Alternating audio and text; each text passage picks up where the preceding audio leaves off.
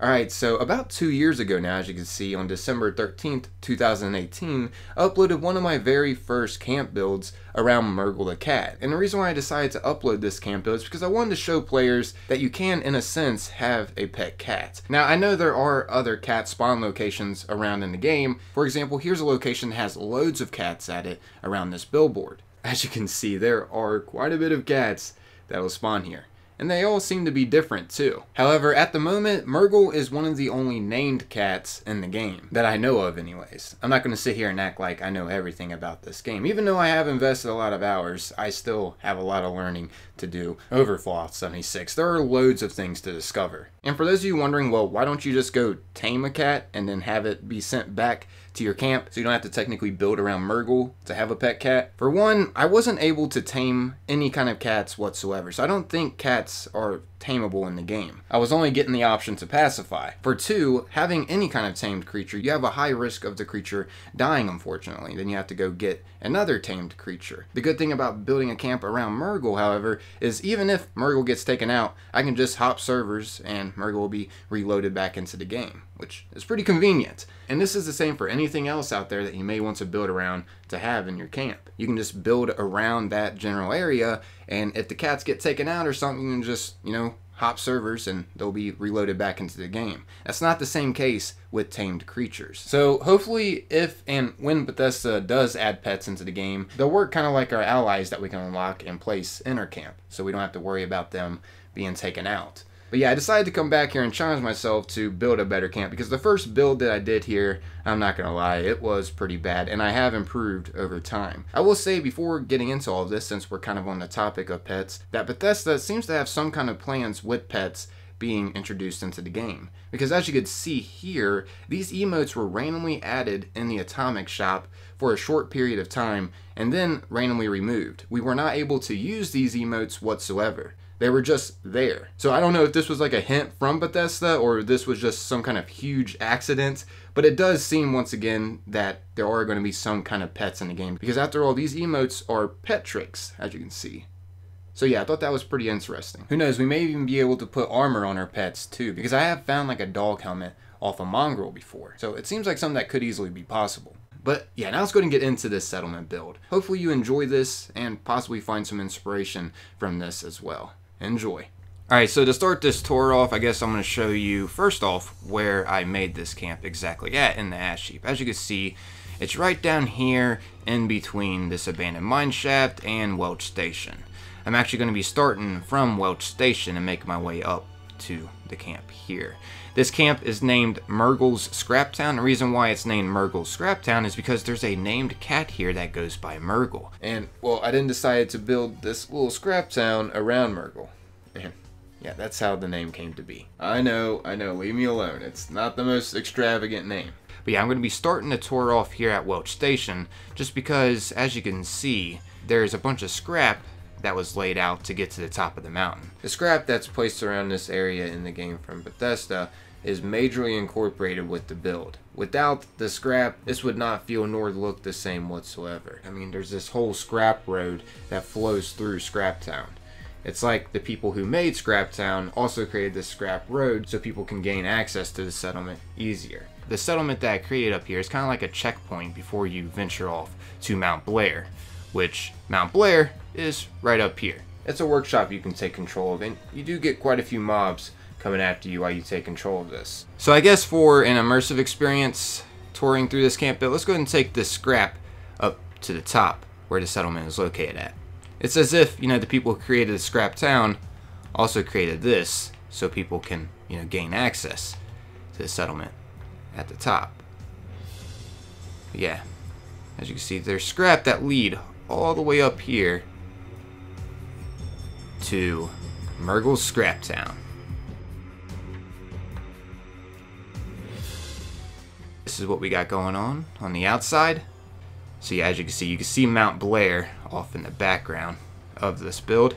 It's just overlooking this little settlement. This is supposed to be like a checkpoint before you venture off to the dangers that lie up ahead. So when entering in here, as you see, we got a guard out front. And inside here, this is Scraptown. Murgle's Scraptown specifically.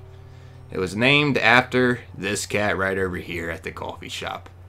The only information I really know about this cat is that, well, it seems that it liked coffee or is involved with this coffee shop. I mean, you can even see this painting right here. It kind of resembles a younger Murgle or something. I know we can select this painting and put it around our camps. It is a part of the wall decorations. But this one automatically spawns here with the coffee shop. Something interesting about Murgle that I wanted to point out is in her biography, it states that she is a part of the Raider faction. However, it doesn't give any reasoning on why she is. I don't know if you guys know why she may be a part of the Raider faction, or if you know any more lore about her. If you do, feel free to jot it down below in the comments. I'm definitely interested, and I'm sure others may be as well. But as far as I know, she isn't a part of the Raider faction. She's just this random stray cat that you can find out here in the Ash Heap, oddly enough. Something I do know, and I will say, it is nice having her roam around your camp. She makes it feel much more lively.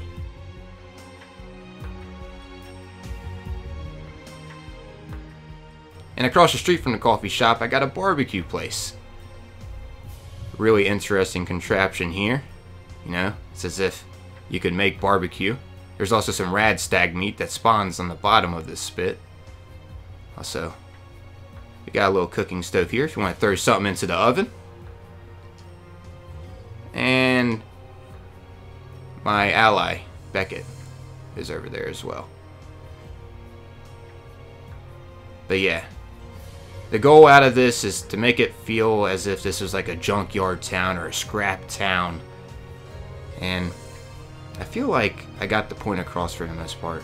I did have help building this as well. I'm not going to say I built all of this alone, because I didn't.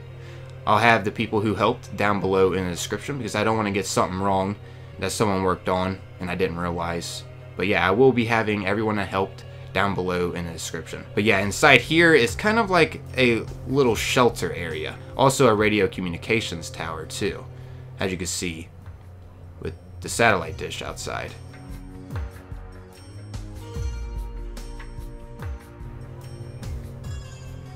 But yeah, inside this shelter area, you can find just different places where people could sleep at. You know, while sleeping in here, you're protected from the weather conditions a little bit more. After all, this is a scrap town, so it's not the best looking inside. But it gets the point across if you want to get some rest. Also, at the top of this place, we have a radio communications area. So this is the place where they're trying to get in contact with others that may need help, or just to let others know that there's civilization here if you're needing a place to hold out at, or if you need some refreshment.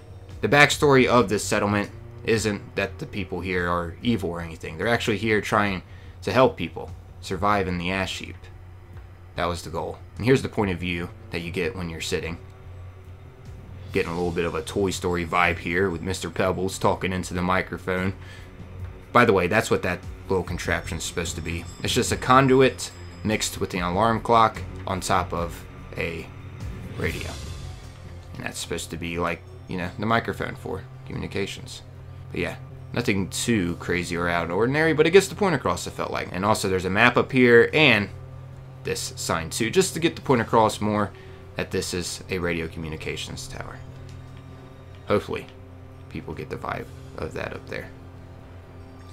Anyways, going back downstairs, let's tour the town a little bit more. We're going to be heading into the market district next, which is right over here from our little barbecue dining area. This is the market district. So right off the bat here, when walking this way, you'll run into the snowman, and it looks as if it's selling the merchandise here. That's what I was going with. Made 2 shelves on each side, then added a sign in the center, just to feel like it, you know, is put together by scrap and whatnot. And there's just different things that it looks like you could purchase from here. And we got a sign in the background of Mr. Pebbles talking into a microphone, just kind of like the setup we had up in the radio communications tower. Also, I got a holiday tree here. This was sold in the atomic shop in the past around the holidays. Also, so was that snowman too, but that's will probably bring these back around. I'm not sure though, but I don't see why not. But yeah. Anyways, from the trading post here, we got the doctor's office. And of course, we had to use the Burroughs doctor's sign out front of the doctor's office.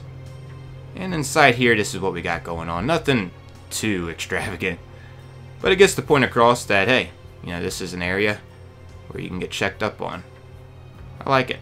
It's simple, detailed, and once again, gets the point across. I feel like that's just my word during this video. I keep finding myself saying it. And by the way, all this is built in the Atomic Shop pre-built structure called the CD Shed. Overall, I felt like this building really went with the Scraptown vibe that I was trying to go for. I mean, as you can see how it's built, it seems like it was built with scraps. My goal was to try to have different kind of structures around in this little small scrap town while trying to make everything not look the same. And the CD Shed definitely did the job. It really worked out. But yeah, anyways, from the doctor's office, in this area here, this is where if you gotta go, you can go. It's where, you know, you can take care of business at. Always gotta have some kind of restroom in the camp. And you can also take this way out of this area if you want. Which, once again, that was the market district. So, yeah. I will mention right here, especially, this took forever to make. Like how the foundations are at different elevations. Oh my gosh. You have no idea how long I spent trying to get this part right here to work out. Like getting this foundation specifically to snap right next to this one to make it seem like a staircase. Hours upon hours. Like, not even over exaggerating. Like, I spent an hour or two, then got bored, did something else, then came back, spent another hour or two, and that's how the process went until I officially got it to snap right. My gosh, this setup took forever here. This is a very, very difficult area to build at. Definitely an advanced area to build at, in my opinion, just because there's a lot of stuff you have to build around. A lot. And to get things to work out correctly how you want can be more tricky, just because you have a lot of things blocking your way, such as this thing right here. But we managed to get it to work out. And it flows so nicely around it. Like, I have to say, honestly, the foundations is probably what took the longest out of this build. Detailing, yeah, it took a long time as well, but whew, I just want to get the point across that this part on this side was extremely difficult. Hopefully this video right here, when I officially got it done, helps you out on where you exactly need to place it at. If you want to try some kind of settlement build like this one at this location, this is exactly where you need to place it at to get it to work out here. Anyways, moving on from the market district here, let's go ahead and follow the scrap road, which is another thing that I just love about this area. I love this scrap road. It really brings out the settlement vibe here, the Scraptown vibe. But yeah, right here we got a blacksmith area, armor's workbench, and a weapons workbench back here. So it actually is a functional camp too. It's not just for looks. Yeah, sure, it has a lot of details. I'm actually at max budget. And no budget glitch whatsoever was used for this build. None whatsoever. As you can see, I'm at max budget, period. Nothing stored or anything. No budget glitch was used whatsoever. Not exactly sure how I can show proof that no budget glitch was used whatsoever. I guess I could show you that nothing is stored. And I'll delete this right here. And just show you that I can replace it. Bam. As you can see, replaced it with no issues whatsoever. But anyways, you can also go back behind the coffee shop here, and this is actually how you enter into this little area where the host is at. That, you know, takes care of the guest.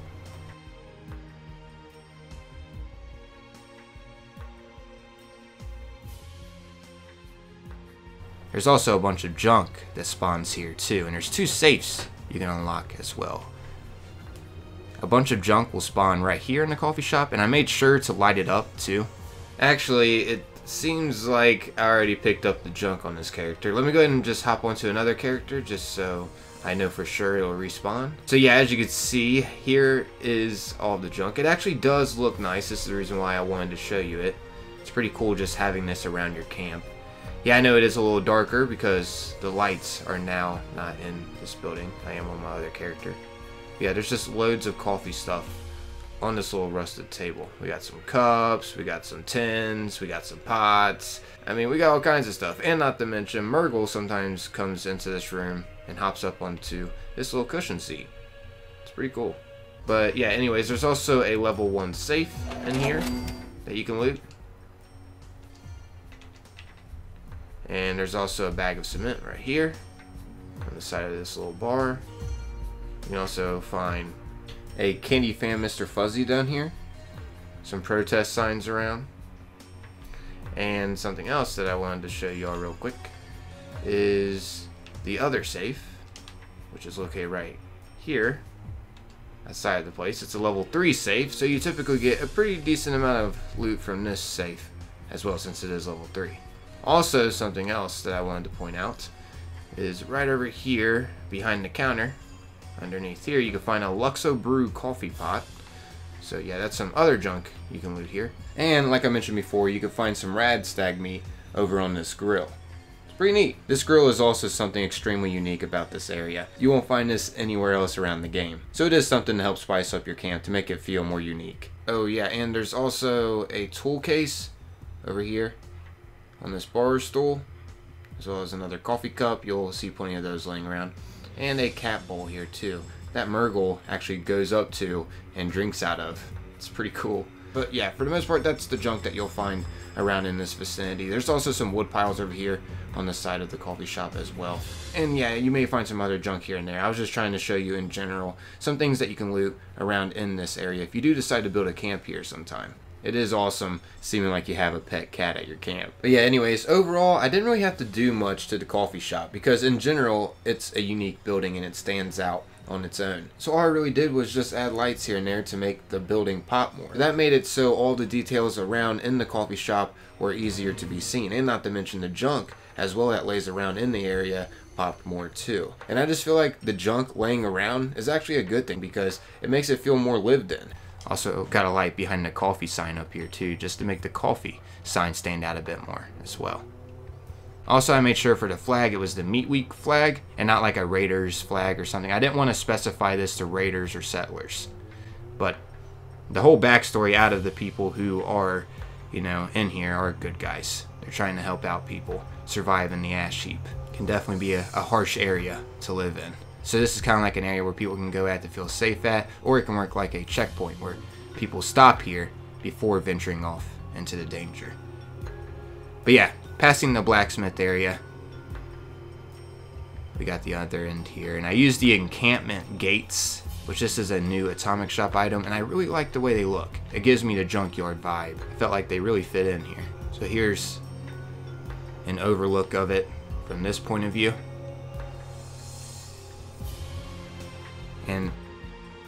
And what's cool is this whole scrap road leads on for a while.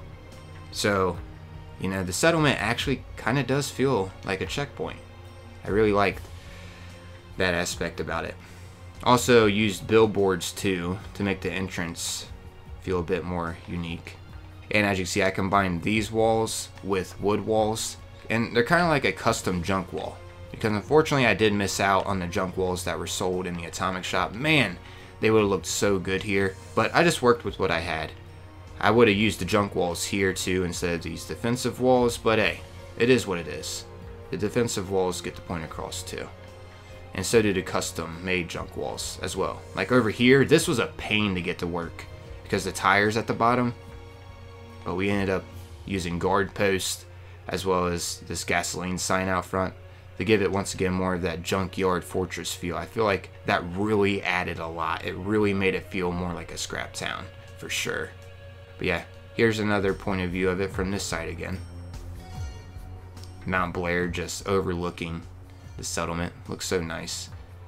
Got a guard out front. I really appreciate my buddies coming here to make this feel like an actual settlement too. It actually feels lived in. I love that. While I'm just touring it, it's cool. But yeah, I forgot to highlight this little contraption here that I made. I stacked 2 posts in between a street light, and then I made these signs onto these posts to give it like a billboard feel.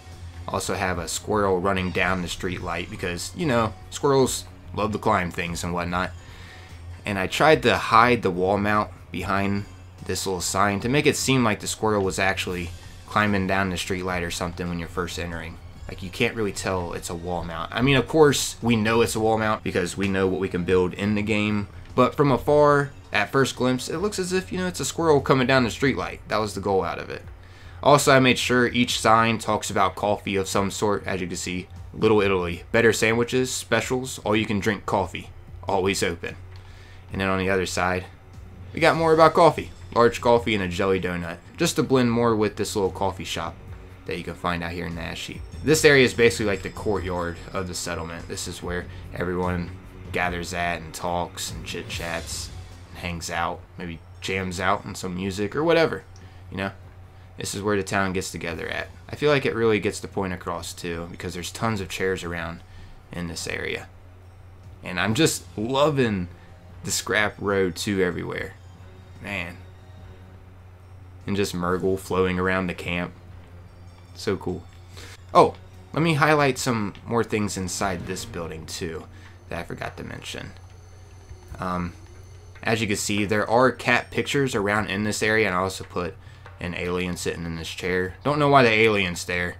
The alien is not involved with the cats whatsoever, but I made sure to add cat pictures around just because I wanted to make it seem like this settlement is a fan of animals. You know, after all, this coffee shop is like a tribute to Murgle. It's weird that there's this cat painting here and Murgle just hangs around this area even after the apocalypse happened. So I tried to stick with the theme of, you know, Murgle, since this is Murgle's Scraptown. So I just added, you know, a few more cat pictures in here. That's the same picture, I mean, you can obviously tell, that's at the coffee shop too, except it's more dirty at the coffee shop. But yeah, that's just something else little that I wanted to point out to you. And it's like Mr. Pebbles is trying to communicate with others that are around the vicinity or something. I don't know, I just got a little bit of some Toy Story action up in there. You know how Fallout typically does with their games with the gnomes and different stuffed animals they have set up. Like setting up the little plushies like that. It's just some inspiration I got from literally Bethesda. But yeah, there you guys have it, everyone. That's an in-depth tour over my newest build, Murgle's Scraptown. Hopefully you found this enjoyable and you got a little bit of inspiration from this as well. Trust me, I totally understand builder's block. But yeah, I'm out of here though. Thanks for taking the time, watching and listening. Till next time, peace.